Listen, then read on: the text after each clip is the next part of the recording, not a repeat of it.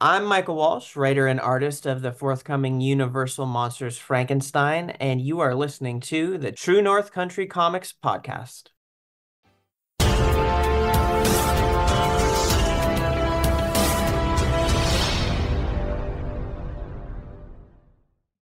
Welcome to the True North Country Comics podcast, dedicated to promote Canadian comic book and graphic novel creators and supporters. I'm John Swinimer.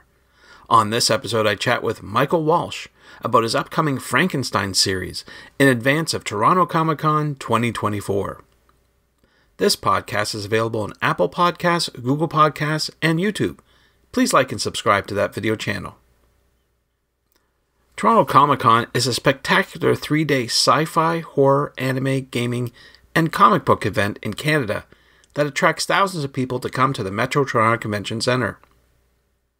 Michael Walsh is an Eisner Award-winning artist and writer from Southern Ontario, who, in 2013, broke into comics with the Image comic book series Comeback. Shortly after, Michael contributed art on a follow-up comic to the hit television series The X-Files for IDW. Then, in the following years, he worked primarily with Marvel Comics on superhero properties such as Spider-Man, The Avengers, and the X-Men. He also adapted the Star Wars film The Last Jedi as a comic book miniseries, and created art for the DC Dark Horse crossover event comic Black Hammer Justice League. In 2021, Michael returned to creator-owned comics, creating the hit ongoing Image series The Silver Coin and the viral webcomic The Sleep Stories. In 2022, he released his middle-grade fantasy original graphic novel The Oats and the Elfine, published by Humanoids, B.I.G. Outside of comics, Michael has worked with Disney on art design for the Spider-Man suite in Disney's Hotel New York, The Art of Marvel in Paris. He has an ongoing project creating promotional illustrations for the NBA team, the Utah Jazz. Michael has also been busy working with Wizards of the Coast to create art for a number of Magic the Gathering cards.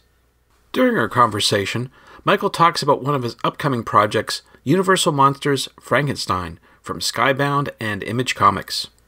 So without further ado, here's my chat with Michael Walsh about his upcoming Frankenstein series in advance of Toronto Comicon 2024. So Michael Walsh, thank you very much for taking time to chat with me. You're welcome. Thanks for having me, John. I appreciate your time. I know you're a busy fella. In fact, I got to congratulate you right off the bat. I just read the news about your upcoming Frankenstein series with Skybound coming in August, so congratulations on that. Thank you. Yeah, I'm incredibly excited about it. I still think that the original Frankenstein by Mary Shelley is probably one of my favorite novels of all time, and it's an influence on horror as we think of it today. So getting to play in that sandbox has been a real privilege as someone who's a big fan of horror. Oh, there you go. Yeah, for sure. I mean, you've been doing all sorts of stuff with Joe Hill, and then you got your Silver Coin series. Like you're Mr. Horror these days. So there you go. It's right up your alley. Thanks. Yeah, I for years while I was at Marvel, I kept telling people, anybody who would listen really, that there's a huge market for horror in Western comics, but none of the publishers were really tapping into it at that time. And now it seems like every day there's a new horror book announced. So it's pretty exciting as just a fan of the genre as well. Yeah, that's terrific. That's terrific. Good stuff. So before you get going, all the questions, I'd like to know, what are you reading today? If you have any spare time, what's on your bedside reading table? I don't get to do as much reading as I used to or would like to because I'm a new dad and I've got a lot of work to do. But I just read a book called Metax by Antoine Cosset. I'm sure I'm butchering that pronunciation, but it's a Fantagraphics book, and it's this beautiful ink wash story about a dystopic city in some strange, surreal, abstract future, and there's this drug called the Metax that is altering people's perception. It's kind of almost like the spice from Dune, but it's a pretty abstract, ambiguous story, but just absolutely beautifully rendered and told. So I really enjoyed that one. Great. Well, I'm glad you find time to read, because I don't these days, but good for you. Good for you. So we're talking here today because you're going to be tabling at Toronto Comicon 2024. So with that in mind, I'd like to know, what is it you like most about going to conventions? There's two things that are kind of in the same vein, but I love getting to meet fans and see old fans that I've met years and years convention after convention, getting to put faces to the fans that I speak to online on my social media, and getting to talk about the books with people who are, big fans of it. There's nothing as gratifying as someone coming up to you and saying, "I read this thing and I really connected with it," because that's what when you create art, you're doing it for yourself, but you're also trying to build something that can connect and affect other people, and bring, I don't know, bring people together through art, even if it's horror and despicable and scary and disturbing. It still affects people, and that's really gratifying to see. And then the second thing is getting to see um, friends and colleagues that I don't get to see very often, because people, travel from all over the world to come to conventions, to come to Toronto for Toronto Comicon, and they're people that I see once or twice a year. So getting to connect with them and have a drink or have a coffee and get to hang out and catch up, that's always just really, really a nice experience to me. So if you put both of those things together, I guess my favorite thing about conventions is the people. Absolutely. There's nothing wrong Yeah. with that. There you go. Did you have any interesting moments or special moments from the past convention or festival that stands out? I don't know. No, I guess like whenever I get to meet one of my art heroes, and they live up to my expectation of them, or they are very complimentary of me and my work. I met Frank Miller at a convention once, and he was really, really complimentary of my work, and he said that he was a fan of mine, and that really Wow. just made my day that day. Yeah. That's for sure. Yeah, me and Jeff Lemire got to meet him at a show, and he was very, very sweet, and not at all what you would expect from the guy that wrote Sin City and some really down and dirty comic books. But he was a really sweet guy.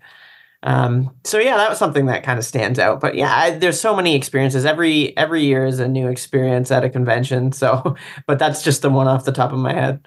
Nice. That's good. Good memory for sure. So, Yeah. as I mentioned, you will be tabling at the show. So, what will people see when they come by your table when you'll be exhibiting at Toronto Comic Con?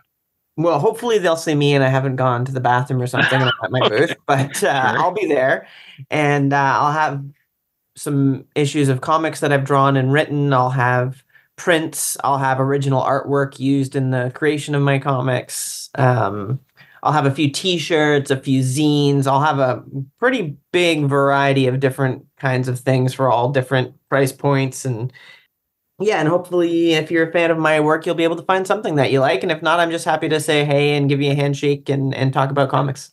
Well, I'm sure someone will find something there because you've got, as you said, a little bit of everything for everybody. So Yeah, there you it's go. true. So we mentioned Frankenstein right off the top, but I'm wondering, do you have any other projects on the go that you can talk about?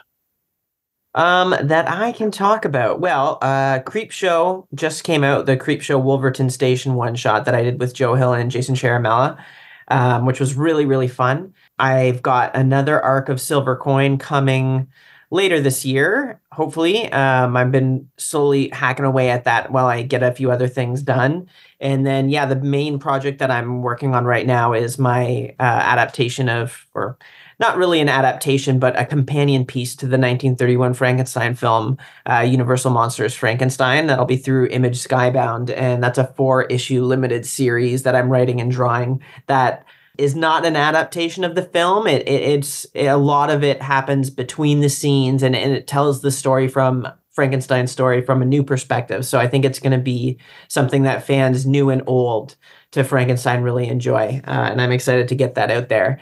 But that's pretty much all I can talk about right now, besides some random covers and still drawing a bunch of Magic the Gathering cards as well.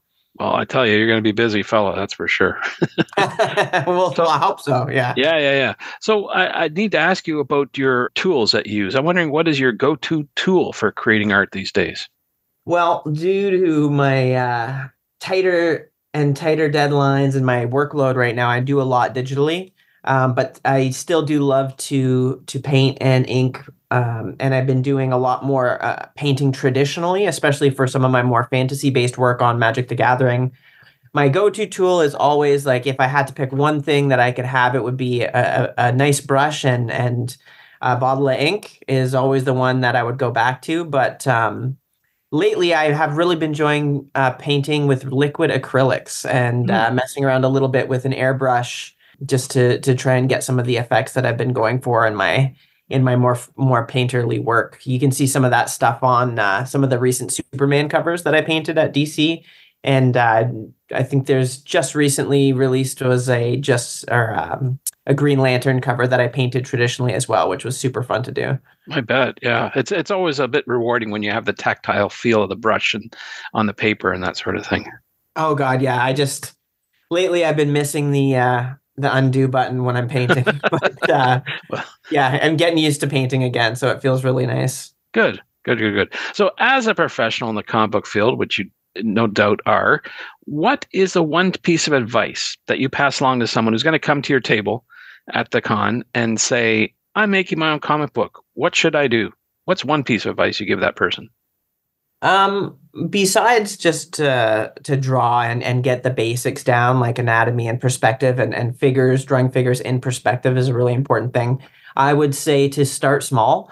I think a lot of young artists and young writers have this idea that they want to start off their career with their magnum opus, but the problem with that is that no matter how talented you are, your first book is never going to be as good as your second book is never going to be as good as your third book. And so it's really good to start small, do a 5-page story, and then do a 10-page story and really work your way up and build up your speed because you learn so much and so quickly at the beginning that doing smaller projects makes you get better exponentially with each project that you do. That's good advice for sure. Now, with all the stuff that you've got going on today and tomorrow, where do you recommend people go online to find out about your current and future projects? I am on Twitter and Instagram, my and Blue Sky, and my tag is Mr. Mister_Walsh. And on Blue Sky, I believe I actually got my real name, my full name for once, Wow. because it's one of the most common names in the world, Michael Walsh. So it's pretty much impossible for me to get anywhere. But on Blue Sky, yeah, I'm Michael Walsh bluesky.social. So I was able to get my own name, which was nice. And then I've got my portfolio site and my update site is michaelwalshcomics.com. So I'm pretty accessible online and pretty easy to find. Good. Well, Michael, those are all the questions I have for you, but I'm wondering, is there something I didn't ask that you'd like to get across in this interview? So all I'd say is, yeah, if you enjoy my work, make sure you tell your local comic shop that you're going to be wanting to grab Frankenstein when it comes out at the end of the summer because I think I think it's by far the best work that I've done so far, both in terms of writing and in art. So I'm very, very proud of it and hoping I can get as many eyes on it as possible. And I mean, it's Frankenstein. Who doesn't love Frankenstein, right? Thanks to Michael for the chat. You can discover more about Michael Walsh online at michaelwalshcomics.com and on Instagram at instagram.com/Mr. Mister_Walsh, Walsh. And thanks to you for listening to the True North Country Comics podcast. If you haven't done so already, please subscribe to and like this podcast on Apple Podcasts. And remember to check out the TrueNorthCountryComics.com website. True North Country Comics is on YouTube. Please like and subscribe to that video channel and hit the notification button. You can follow along at True North Country Comics on most social media sites. And remember, you can send any and all feedback to John at TrueNorthCountryComics.com. Thanks for listening, and come back soon for another episode. Bye for now. True North Country Comics Podcast is copyright True North Country Comics, copyright 2024.